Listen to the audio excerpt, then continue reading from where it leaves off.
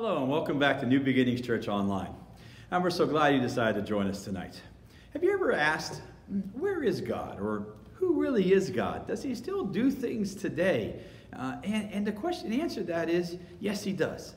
And we're starting a brand new series today called He Is. Because you see, God is not the God of the past or the God of the future, but he's the God of now. God wants to be active in your life today. He wants to show you all that he wants to do for you. And over the next 8 weeks, we're going to look at who God is in all 66 books of the Bible. Kind of like a vacation Bible school for adults.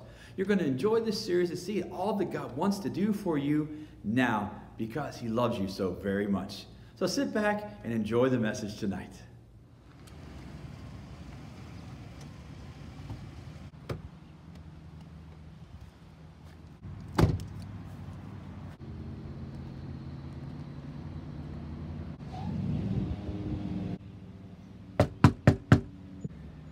Hey, so I'm here to talk with Pastor Devin about some VBS things we've got coming up. You can come on and join me. All right, so let's see if anyone's here. Hello? Pastor Devin? I wonder where he is. Yes.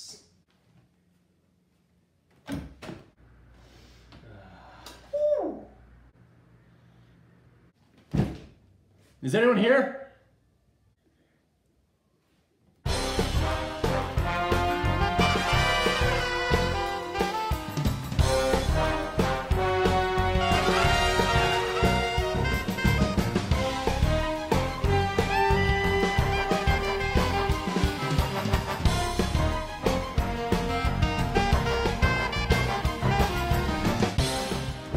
All right, Pastor Devin generously donated $15 for our snacks and our drinks for VBS. And if you want to donate too, here's how.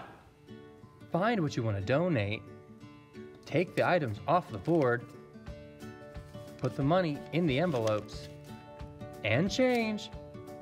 Open the lid, put them in. Don't forget those magnets. Right there.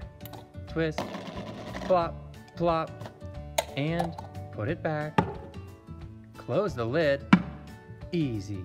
You see that? Super easy. And you know what? It's not just Pastor Devin that can be generous. All of us can be generous too.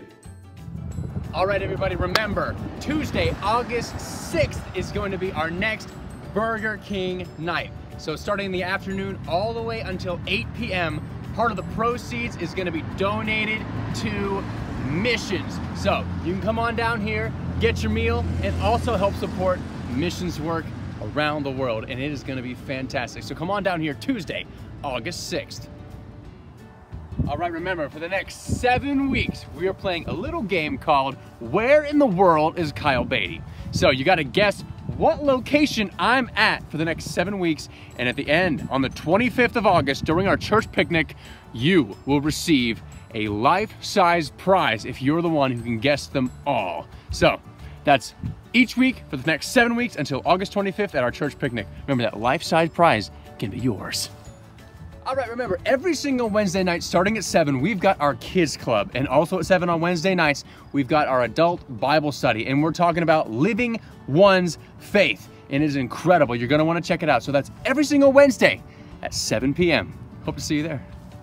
All right, tomorrow night at 6:30 p.m., Ron Byers is giving his class, Catalyst, on Facebook Live. So you're gonna wanna tune in at 6:30 p.m. tomorrow night. For those of you who want to be real help, according to Jeremiah 22:16, on Saturday, July 20th, we're meeting down at Burger King at noon, and Pastor Devin is gonna buy a select meal for those of us who help. And at 1 p.m., we're gonna meet over at Liberty Street to do service, to be real help. And it is gonna be awesome. It's one of the best ways to show the love of Christ through our actions. So that's Saturday, July 20th at noon at Burger King. Hope you guys can be a part of that.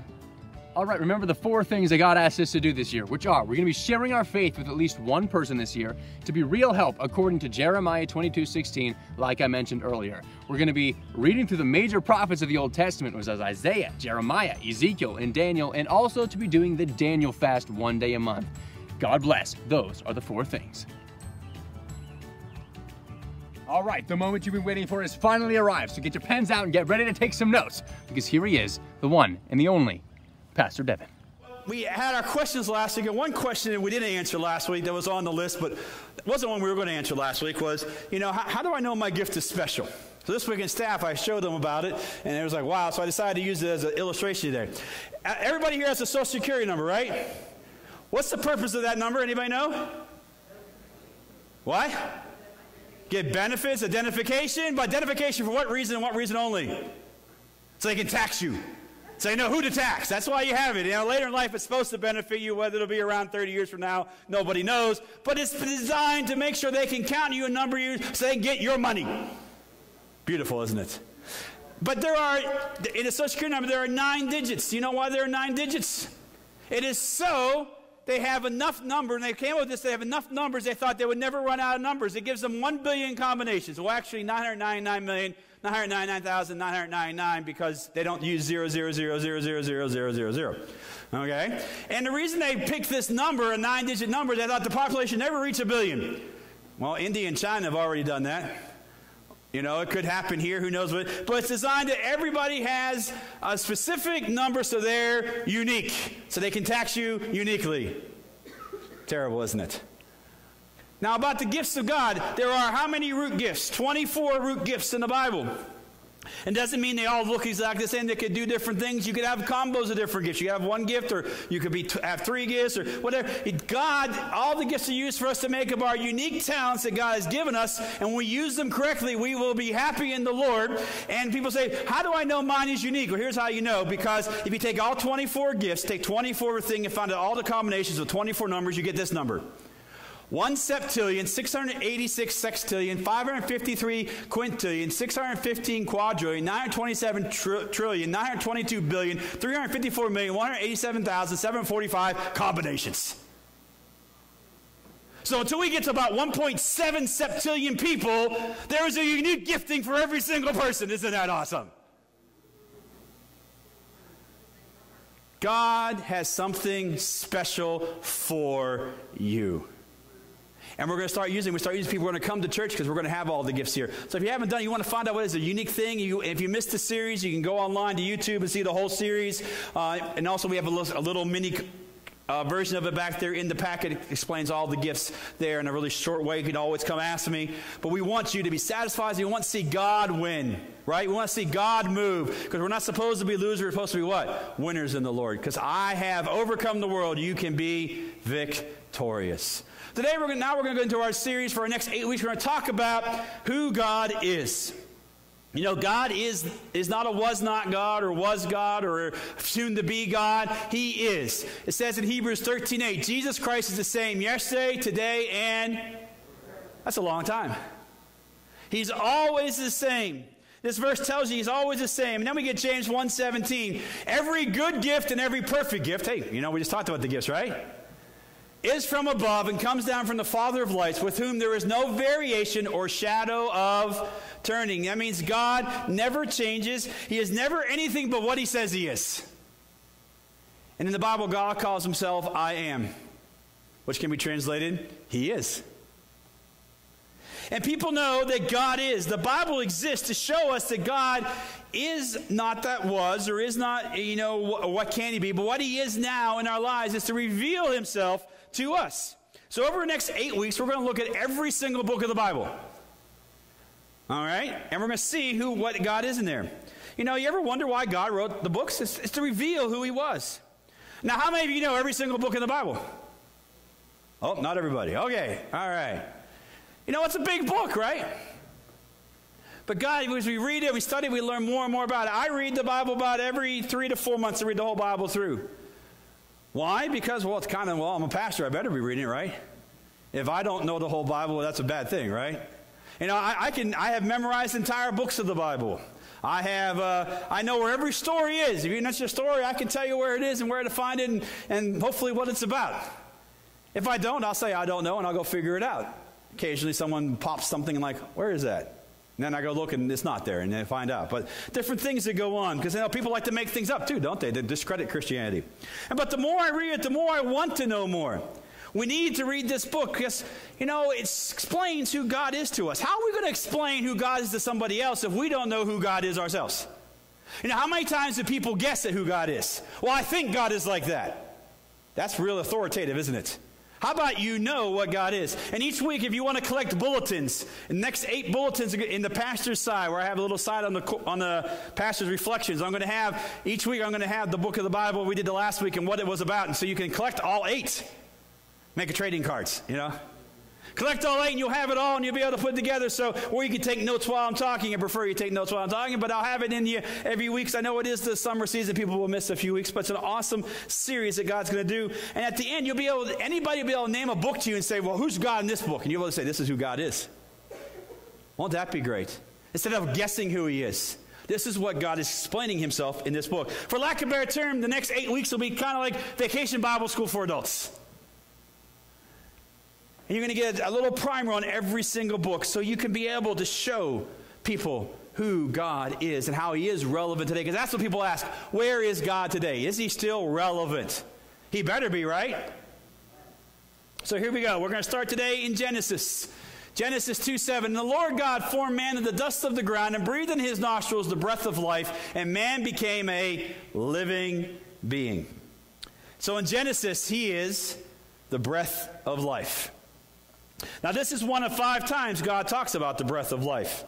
Now, what kind of life? When he breathed the breath of life into man, he's not talking about the animals and plants and things like that. He's talking about his unique breath of life that enables us to be able to think, to know, to make choices, to reason, and to know and love God. In order for us to have what? Relationships with one another and relationships with who? God. He wants us to have a relationship with him where we can make choices. The breath of life is our greatest gift because without the breath of life, we'd just be like a robot. It gives us a chance to have this relationship. It also gives God a chance to have a relationship with us by giving us the freedom to choose and think. And this breath of life also gives us eternal life. The only question is, where will you end up?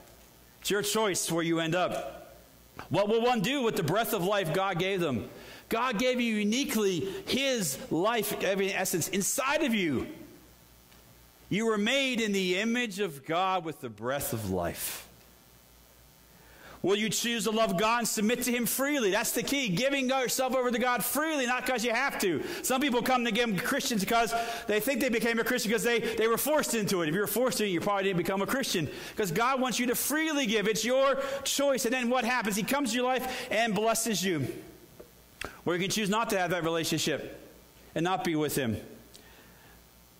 God doesn't send anyone to hell. He just gives them the choice because he loves them so very much. And on that note, you never can take the breath of life for granted. Don't take your breath of life for granted. You have unique gifts. No one has the gifts you have. God has something special for you. God has a plan, a purpose for you. He loves you, and he made you to do something great, not something mediocre. Now, what is greatness? It's not as the world sees, but as God sees. Get to heaven one day, just because maybe you taught a Sunday school class for kids for 20 years, you thought you didn't do anything great, you get to heaven, you see how those kids went out and told other people about Jesus, and millions of people came to know Jesus because of your class. Wow, that's something great. God has our gifts. Remember, there's no important or less important gifts, no big or little miracles, just stuff that God does. And also by that, don't take anyone else's breath of life for granted either. They deserve what they got. They have the breath of life in them as well. God wants them to come to him. Never look at someone else and disdain them just because of what they've done, because you've done those things too. Every human being has the breath of life in them from God for the sole purpose of giving you the opportunity to have a relationship with God. Don't take yours for granted, and don't take someone else's for granted. You see that all the time in our world today. You look at the news, look at politics, look at how people treat each other on the streets. You know what? I remember, who remembers the movie Crocodile Dundee? All right, most of you do. Okay, you haven't seen it, look it up. But he's in the Australian outback, and she takes him to New York. And he gets to New York, and at the time, 8 million people live there. He said, New York must be the happiest place on earth because 8 million people live right close to each other. Have you been to New York? I've been there this summer. Actually, it's not that bad. Are they rude? Yes, but it's just how they are to one another, you know. But you know what? But there's a lot of nice people. It's interesting. You know what? God wants us all to look on each other with the same love that he looked on us with. Amen? Amen. So we continue along. On that note, since he gave us life, then we come to Exodus chapter 12, verse 5. Your lamb shall be without blemish, a male of the first year. You may take it from the sheep or from the goats. For I will pass through the land of Egypt, and on that night, and will strike all the firstborn in the land of Egypt, both man and beast. And against all the gods of Egypt I will execute judgment. I am the Lord. Now the blood shall be a sign for you on the houses where you are, and when you see the blood, I will pass over you, and the plague shall not be on you to destroy you when I strike the land of Egypt. So in Exodus, Jesus is the Passover lamb. Now that God gave us the breath of life, he also knew that we would mess it up. We would sin. We would make mistakes. He knew that ahead of time. Because he knew he gave us a choice. And you know, when you have a choice, there's a choice for the opposite. And he knew we wouldn't live us his standards. So in the second book, he gives us this illustration of the exodus of the Jews from Egypt. And where what happens is the last plague, he says, take a lamb and break it. Kind of how he was broken when he came to earth, and they whipped him and didn't put the crown of thorns in it. It says, and take the blood and spread it over the doorpost of the house. And when the angel comes by at night and sees the blood on the door, he will what? Pass over you from death and allow you to what? Live. The interesting thing on the doorpost, you have three parts of the doorpost. And what the doorpost signified that when you put the blood on all three sides, you are protecting everything that dwelt within. And God, when he says, you know, when you apply the blood of Jesus to your life, he cleanses all that is within you. When you sin, you're supposed to die. But no, you don't die right away. But God gives you a chance to repent. He gives you until the day you die to do that. But when you do, the blood comes down and cleanses every single thing. God doesn't miss a thing when you ask him to cleanse you. Isn't that great? So you can pass over from what? From life to death. But that's the key about Christianity, is that the blood was over all three. It wasn't just over the top of the door. It was on all sides of the door, because God wanted to say that everything was given over to him. If you want to have God's blessings in your life, you have to give everything over to him, not just what you want to give over to him. That's the fallacy about most people who think they're a Christian today. Well, I give this part of my life to God and I keep this part. No, that's not how it works. It's God, it's all yours. Let me do what you want you to do. And God gives you what? He says, he gives you the desires of your heart. Isn't that great? Isn't that awesome? No matter what you are, no matter who you are or what you've done, God doesn't care. All he cares is you say, God, forgive me. And he says, I want to forgive you because I want to spend eternity with you. I made you and I want to be with you. Don't you want to be with somebody who wants you? Isn't that what you want? Isn't that what we want? We want to be with somebody who wants you, right? Amen? Now we go on to Leviticus. Maybe. Yes, there we go. Leviticus 21:10, for he who is a high priest among his brethren, on whose head the anointing oil was poured, and who is consecrated to wear the garments, shall not uncover his head, nor tear his clothes. So in Leviticus, Jesus is our high priest, our great high priest. So the high priest, let's talk about what a high priest did, because a lot of people hear about the high priest. What was his purpose? There were priests, and then there was the high priest. Well, first of all, the high priest says he never uncovers his head, he never tears his clothes. Well, if you read through the Bible, when someone uncovered their head, they did it because they were ashamed of what the people they were in charge of did. And whenever they would tear their clothes, whenever someone did something wrong, they would tear their clothes in disgust because they were upset with what had happened. It drove them to go bonkers. Today it'd be like us pulling our hair out. You know, you heard that expression. Or shunning them, or things like that. You might think shunning's not just an Amish thing. People do it all the time. I'm not going to talk to that person because of what they did. God never said that for us, did he? But he says that he will never uncover his head and he will never tear his clothes. That means God is never, ever, ever too ashamed of you. Isn't that great? He only loves you. Yes, can he get disappointed? Absolutely.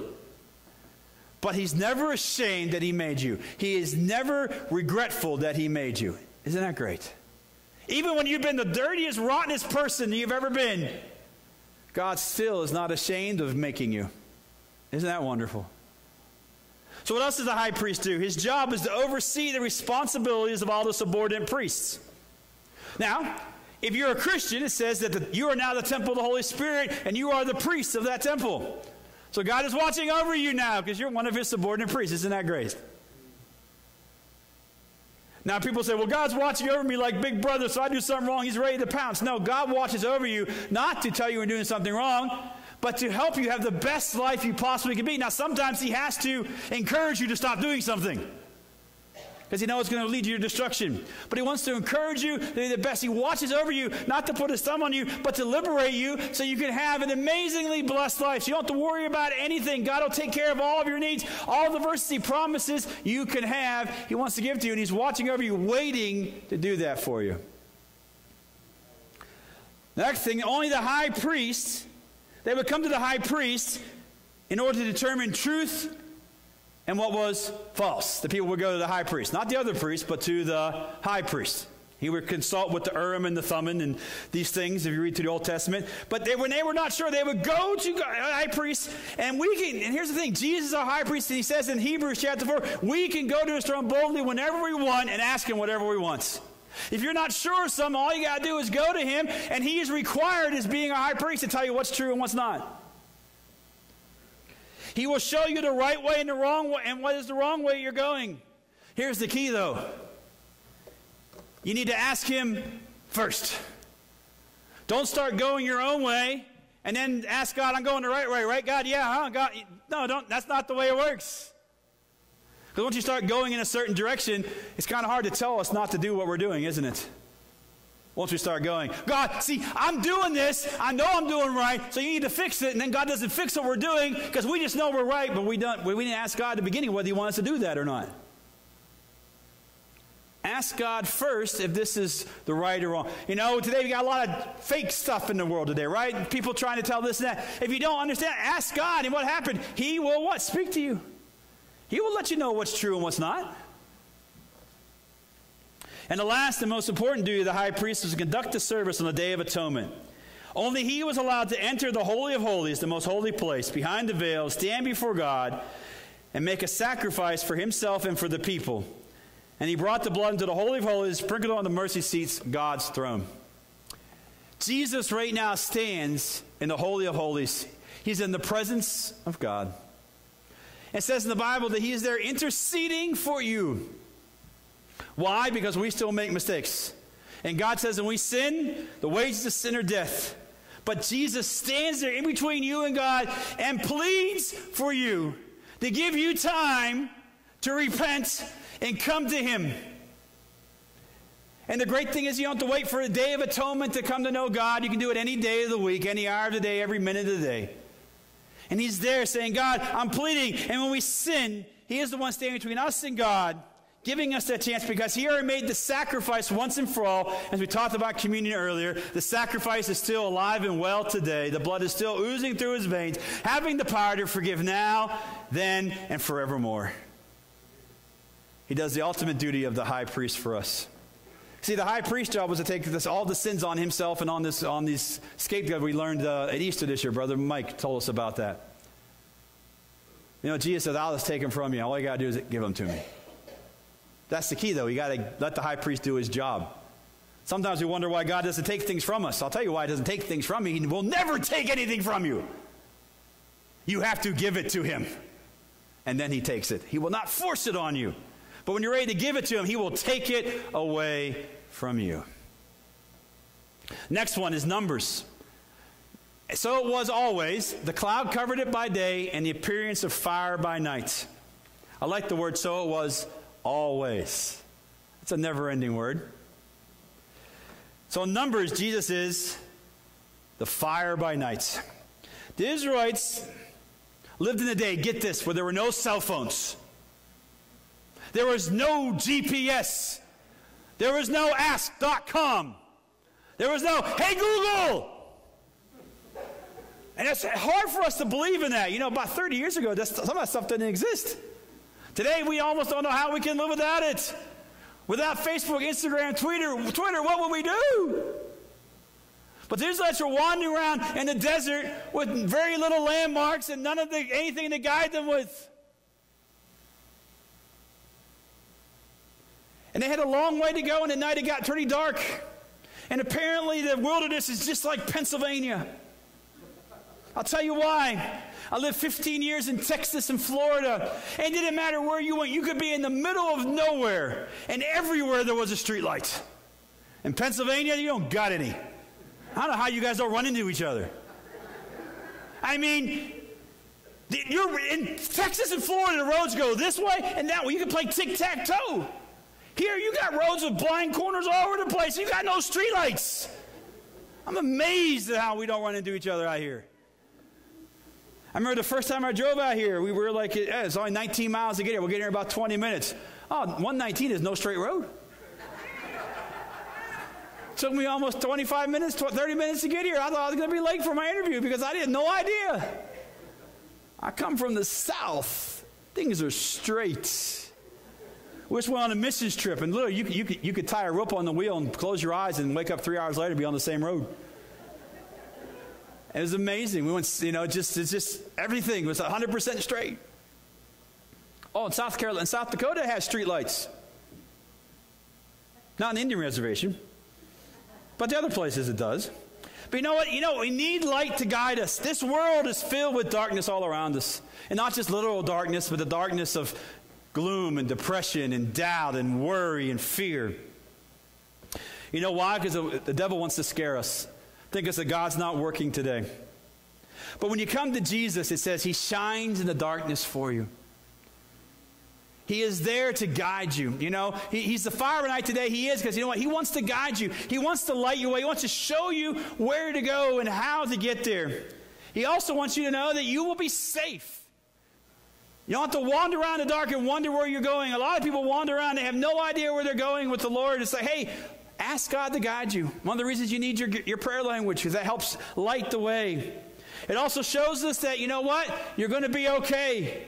Because you know what? You see the dark road and it's all dark, but you see that glimmer of light. God shows you the light. He doesn't show you everything because you'd be scared if you saw it all. He says, guess what? I'm going to get you to the right place. Don't worry about what's happening. And I'm keeping you in the dark in some place so you don't see the stuff on the side or on the left, because I'm protecting you from that. You don't need to see that. I'm guiding you. It's going to be okay. And lastly, remember that song earlier? Fear can't stand. He wants you to know he wants to push all fear away. He wants you to know you don't have to be afraid of anything whatsoever. But yet as humans we are. We live in a world that's dark and fallen. But what God says, he says to look up at the light. And the key is to look up. Because if you look down, what are you doing? You're trusting yourself. I look down a lot when I get close to the edge of the stage because I've fallen off it already. But you know what? God says, look up at the light, because the light shines down on the darkness and chases everything away. When the light's directly overhead, there's no shadow. He chases it all away. The darkness cannot live in the light, so go towards the light. If you see the light, hey, guess what? The bad stuff's not there because it can't be there. Now, what does God mean by look up? You need to have your heart, your mind, your thoughts focused on Him, not on yourself. So if you look down, you're focused on yourself. What can I do? And it says, God, hey, I want to go beyond me. And you're following the Lord. What happens, though, sometimes people look at themselves, try to fix it themselves, and then they look up. And God shows up, but God wonders, what if you just looked up first into the light and asked me? And when you do that, He loves you so very much, and He'll be there for you. And not only will He show you where to go, He'll do this too. Deuteronomy 5:1, and Moses called all Israel and said to them, Hear, O Israel, the statutes and judgments which I speak in your hearing today, that you may learn them and be careful to observe them. In Deuteronomy, Jesus is Moses' voice. This is repeated over and over again. Moses spoke and said. God wants you to know that He wants to speak with you. Why? Because He wants you to know He's real. And He'll speak many different ways. Sometimes with the still small voice. But you know what? People, I think, cop out with that. I'm just waiting for the still small voice. You know what? God wants to speak with you dynamically. He says he can speak to you through dreams, through visions. In Acts chapter 2, he says he'll even speak with you out loud, just like he did to people in the Bible. He also can speak with you non-verbally. He can hold you. The touch of God is real.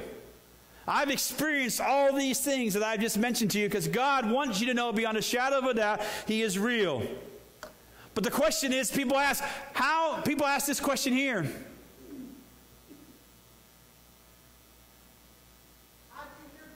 Thank you. Someone's paying attention. Yes. People ask me that all the time. How do you hear God's voice? That's a good question to answer, right? Well, here we're going to go. One I've mentioned a few weeks ago. I'm not going to spend too much time on them and the other two. First one is this. Don't say amen too quick. Now, I said it a few weeks ago. If you weren't missed it, here's the Cliff Notes version. We pray, la, la, blah, Lord, thank you for this. I want this, blah, blah, blah. Amen. What happens when you say amen? You stop the communication. You cannot hear God if you're not what? Listening. As soon as you say amen, you're stopped listening.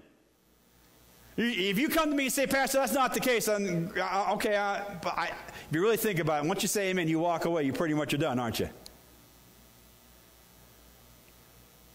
So don't do it too quickly. Now, if you're one of those who say amen and still want to talk, that's great. But most people aren't like that. They say amen, they do. So if you want to hear God's voice, stop saying amen right away. Because then you have no reason why I haven't heard God's voice. Well, if you don't give him a chance to talk, he ain't going to. Second of all, talk more, ask less. Let's do that one more time. Talk more, ask less. The word prayer means what? Talking with God, not to God. Talking with God. He wants you to talk more about your life. What's going on? You know, most people have prayer, what? Ask God for this. God says we're allowed to come with them a request, but he wants us. Prayer does not mean ask. Prayer means talk with God. You know, we all love to talk to somebody about something. We have the wonderful ability.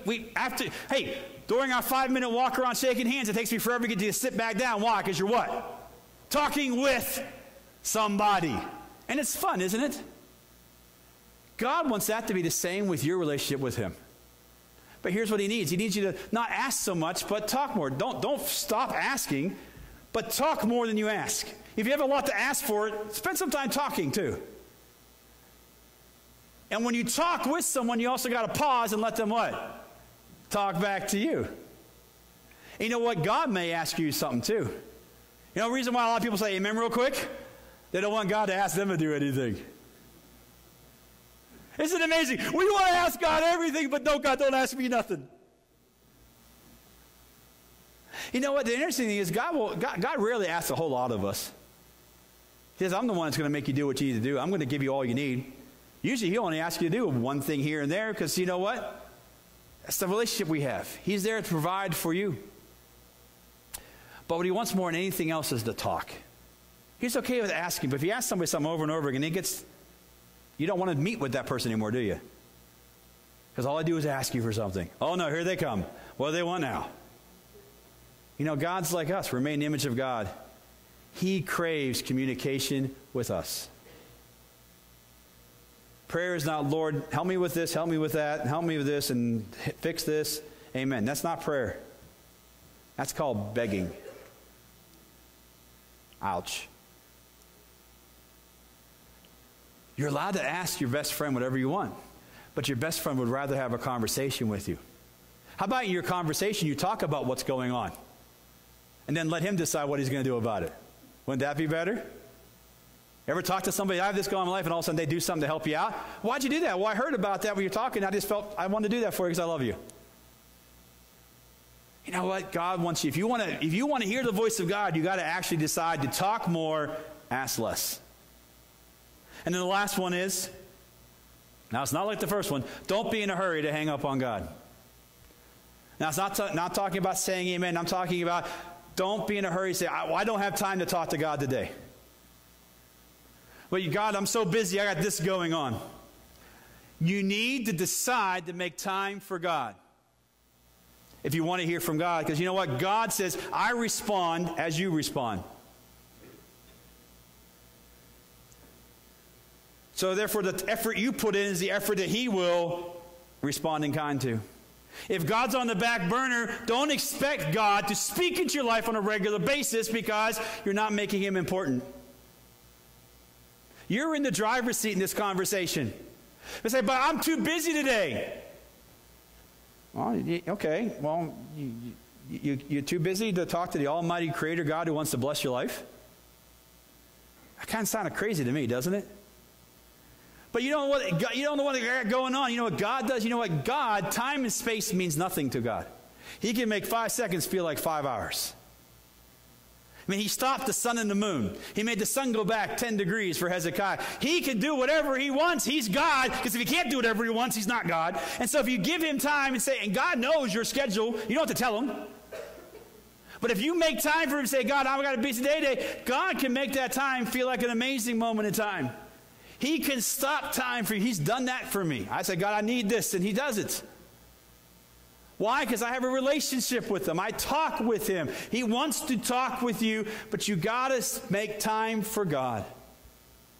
Just like we made time here to shake hands. You're going to go to lunch, right? You're going to have a conversation at lunch. Ever thought about maybe at the lunch table or the dinner table, instead of talking to everybody else, how about talk to God with the family? I haven't done that. Just came to my head. No, why not include him in the dinner conversation? What if he showed up at the dinner table with all of you? You might say, that's crazy, it's ridiculous. Well, don't knock it till you try it. I might be trying it. Not today because my kids are going on the youth trip today, but we might try that one time. Worst thing he does, it doesn't show up, right? But what if he does?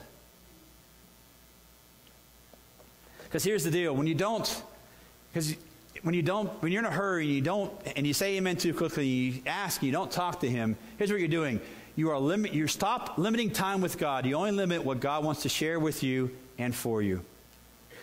When you put God on the back burner and don't make a priority to have a daily conversation with him, you are not limiting God. You're limiting what God can do for you. So if you come to me, I don't hear God like you do. I'll tell you why. Because I put a priority on hearing God. I come in here, I read my Bible, then I come up here, I put my knees down and say, Lord, what do you want me to do today? And then I listen to God for a little bit. Sometimes I'm in here for 10 minutes, sometimes I'm in here for an hour. And there's days, sometimes I go, I'm too busy, and then you know what God does? He convicts me. I have to come back over in the middle of the night. My wife, why are you going over to church? Well, I got to do something. What I'm doing is I didn't prioritize that. I'm pastor. I make mistakes. We all will. But we need to prioritize time with the Lord if you want to hear from him. If you don't want to hear God, then don't make a priority with him. But if you want to hear the voice of God, not just the still small voice, not just the, oh, I feel something, but the actual audible voice of the Lord. You want to feel the actual hug of the Lord, the touch of God. It's real simple. You have to make it what? A priority. And why does God allow this? Why does he want to talk to us? Because we're going to be afraid. He wants to calm you. You're going to have questions. He wants to give you the answers right from the horse's mouth, rather than you trying to figure out from some other point of view. You'll have a situation in your life, and he'll have the right words to tell you and how to deal with that situation. When you're happy, he's going to be there rejoicing. He's going to make you even more happier than you already are yourself. You ever get with friends and you're happy and they just make you, and they celebrate with you? Imagine when God celebrates with you, how happy he can make you feel. And he'll also be able to guide you more because you hear the voice of God. You don't have to question whether you're doing the right thing or not. Because there'll be many times that people say, well, that's not right. We don't believe that. But you know when you know that God told you, you don't have to worry about what anybody else says because you're one with God. And that's why God wants that for you today. And he is still that voice today, and he wants to listen. He wants to listen to you, and he wants to talk to you, and he wants to help you.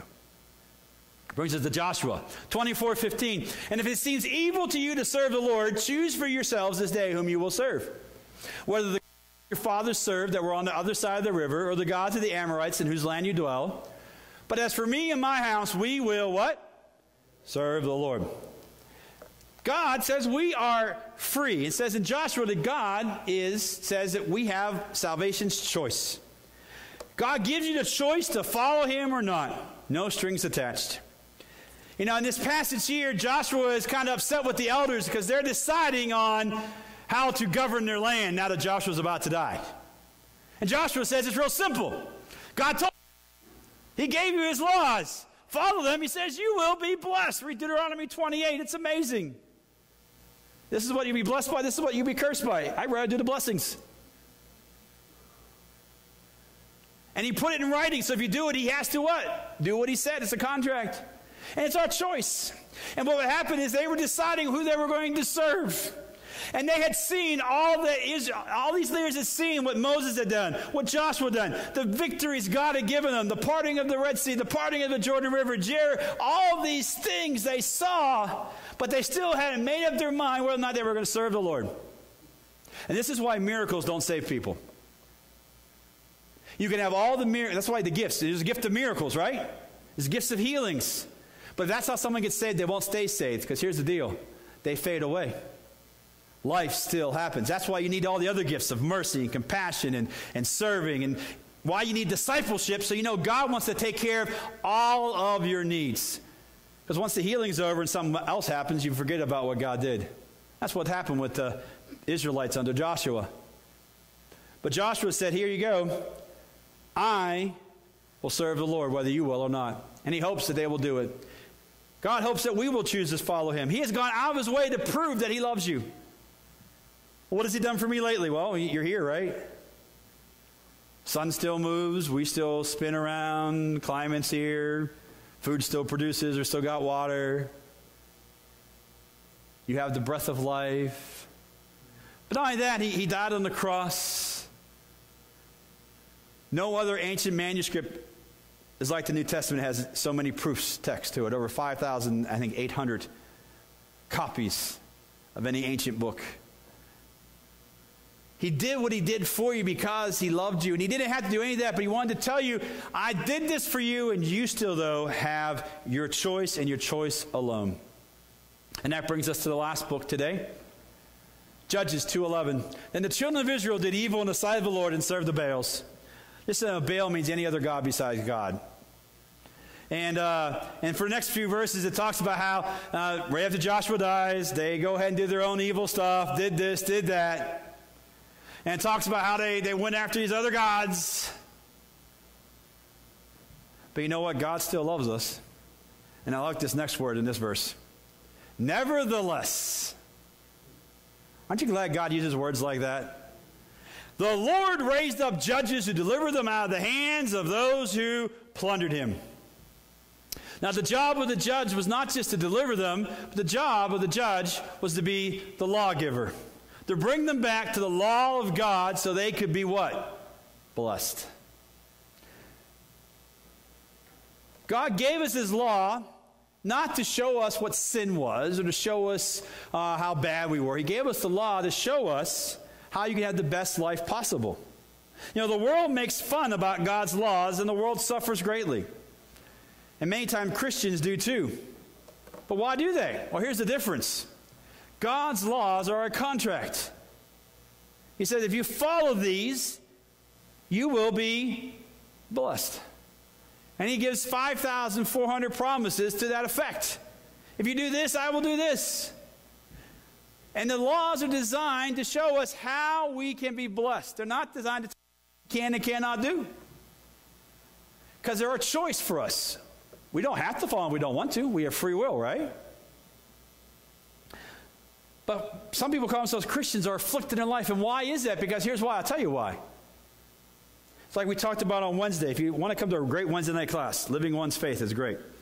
Talked about Wednesday night about if one is guilty in one part of the law, they're guilty in all of the law. What God is trying, what we got to understand is, you can't pick and choose what you're going to follow. If God says this is right and this is wrong, guess what? This is right and this is wrong. God says, he says, the 10 Commandments, he has them all, right? But some religions, we talked a few weeks ago, they got rid of number 2, right? You should not have an idol. How can you call yourself a Christian religion and take away commandment number 2? Because they like idols. Or, hey, I like this, this, and this, but this interferes with how I want to live my life, so I'm going to just ignore that law. Well, I'm not going to give to God because, I know we're supposed to do that, but I need this. And, well, that means you're not trusting God. Or God, I really like the situation I'm living in, but I know this is not what I'm supposed to be doing. Well, it's your choice, right? But then you come to me and wonder why you're not blessed. I'll tell you why you're not blessed. You can't keep some but not all of it. Now you might say, but Pastor, I don't know all the law. That's okay. That's why there's James 4:17. For them to know to do good and don't do it, it is sin. Your education with God is a lifelong journey. Some people will be at different places. That's why you also cannot look on somebody else with partiality. We talked about Wednesday night. Because what is to you might not be to somebody else because they're just learning. In Christianity, we have a tendency to jump on people who aren't like us. Why would you do that? We're all unique. Our job is to encourage one another, not discourage one another. But you know what? As you get close to the Lord and you read what He wants you to do, you know what? As you learn something new, guess what? Your relationship goes to another level. And guess what? More is expected out of you. But when more is expected out of you, more God can give you. See, because when you're a baby Christian, He can only give you so much because you can only handle so much. But as you grow in the Lord, you can handle more and you can have more, but also you have to follow God's laws. You know, in the fall, we're going to do a series on the 10 Commandments and how relevant they are to our lives today. You're going to really enjoy that. But they're all summed up in Mark 12:30 and 31. It says this, love the Lord your God with all your heart, mind, body, soul, and strength. This is the first commandment. And the second commandment is this, love your neighbor as yourself. You know, why are we supposed to follow God's laws? Not because we have to, not because we're forced to, because this is how we show God love. You know what do you want? You want to know how to show someone love. It says, follow the commandments of God. God says, and that's how you show you love me, by doing what I ask. So we follow the commandments, not only to be blessed, but first of all, to show that we really love Him and we really trust Him. And then love your neighbor as yourself. In James, it's called the royal law. It means the king of all laws. Because here's the thing, if you love your neighbor as yourself, you'll follow everything else pretty good. It's simple, yet so very hard. But here's the deal about it. You have to love your neighbor as yourself. That means anybody in your sphere of influence is your neighbor. It's not the person at the grocery store or down the hall. It's whoever is in your sphere of influence because that's who you connect with. And you need to love them as you love yourself. Now here's the thing about this commandment. If you look at someone and say, I can't love them because of what they've done, then you can't serve God. Because God loved you when you were doing that thing too. And He came and saved you, right? Now, it doesn't mean you accept what they do. You know, love the people, hate the sin. But how you show it is key. There's a right way and a wrong. We've already done that before. We're supposed to help people get better, not push them down. They will never get better if you push them down. You need to help them get better. But we cannot say, well, I know what they did. I'm just never going to associate. I'm not going to love. What if Jesus did that to you? Because there was a point in time where you did stuff that God said, I would never want to associate with it. But you know what? He said, nevertheless, I will keep sending people to you. And it happens in churches. Like you have these church splits and church feuds and things like that. The church is not immune to that. Why? Because they don't practice this commandment. Love your neighbor as... Will you have problems? Yes, that's why Matthew 18 exists. Go to the person first. Don't tell everybody first, right? Remember? We like to tell everybody first, though. It's wrong. That's sin. But when you do that, what are you doing? When you follow the laws of God, you're showing God that you love Him. You know, I'm not immune. I have people that don't like me. That's okay. You know, I still love them anyways. I see them. I put a smile on. And there's times I go in the room and I'll see somebody there, or I'll see somebody, and I'll be like, man, I really don't want to go up and greet them. Because they really did some really horrible things to me. But you know what? Every time I go up to them, I smile at them. I tell them I love them. I tell them they're awesome. Doesn't mean I condone what they did. But you know what? If I don't love them, I have no chance to ever change them. Because most times they know that they don't want to talk to me either because they know what they've done. But when I come up and say I love you, just because, that breaks down a lot of barriers. But it takes someone to do it. You know who it takes to do it? If you're the one who's offended, you're the one that needs to reach out and love. Because here's the deal. If you're waiting for them to come to you, you're going to be waiting a long, long, long, long, long time. Because it's not human nature. But when you reach out, here's what happens. You honor God. You know what? I follow God's laws, not because I have to, but I follow them eagerly, and I want to do them. Do I make mistakes? Yes, and I have to come and repent. But I do it. You know why? Because I want God to know how much I love him. And when I do that, that's when he talks to me. He comes down, he grabs me. He does things for me. He moves mountains out of my way. Why? Because he then wants to show love back to me. I'm blessed. I don't follow him to be blessed. I get blessed because I follow him and I love him. So that's where a lot of people get it wrong. People say, well, do this and God will do this. No. Do this because you want to love him, and the blessings will come from it. If you do it to get blessed, you're not really doing it because you loved him in the first place, are you? You're doing it to what? Get something. So what are you doing? You're using God then. Do you like to be used? Oh, I can get a lot of amens there, huh? Do you think God likes to be used? Reach out in love and see how he reaches back to you. So in conclusion today, he is. And what is he today? He is the breath of life. Don't ever take your breath of life for granted. You are unique, you're special, and don't take anybody else's breath of life for granted. You're in their life for a reason. Number 2, God cared so much about that breath of life that he came so you could pass over from death to eternal life. No matter what you've done, he doesn't care what you've done. He just cares that you get rid of it so you can live with him forever. And he's your high priest watching over you, letting you know what's right from wrong, and he's never, ever, ever ashamed of you. He loves you so very much. And he's the fire by night. This is a dark world. And we need someone to guide us in a remarkable way. And here's the neat thing. When God guides you in this remarkable way, just like in the Old Testament when the fire showed up, they were wowed by it. It might not wow us today, but God leads in different ways, the light he leads. And when he does things in amazing ways, he'll make other people take a look, notice, go, wow. Because you know what? God wants to do it in an amazing way that not only brings you closer to him, but brings others around you closer to him.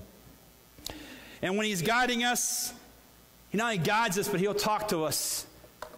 He Moses' voice. He wants to speak to you so you not only can see where to go, but he can tell you what you're supposed to do. And then he's salvation's choice. He does all the above for us to prove his love for us so we can make the choice to come to know him. And when we do that, he's the lawgiver, not to tell us what we can and can't do, but to show us how we can show love back to him. And when we do that, how he can then shower us with blessings beyond our wildest imaginations because of the love we show him. He is that and more. Well, I hope you enjoyed tonight's message, and I hope you learned a few things about who God is today and how he wants to be active in your life and do the amazing things for you each and every day of your life. And if you enjoyed tonight's presentation, would you please consider giving a donation so we can continue producing shows like this? You can give in 2 ways. You can go to our website and click on the donation button, and it's mbchurchpunksy.com, or you can go to newbeginningschurchpunksy.generous.org. We would really appreciate it. Now come back next week as we continue our series, He Is. Have a great week. And remember that Jesus loves you, I love you, and you are awesome.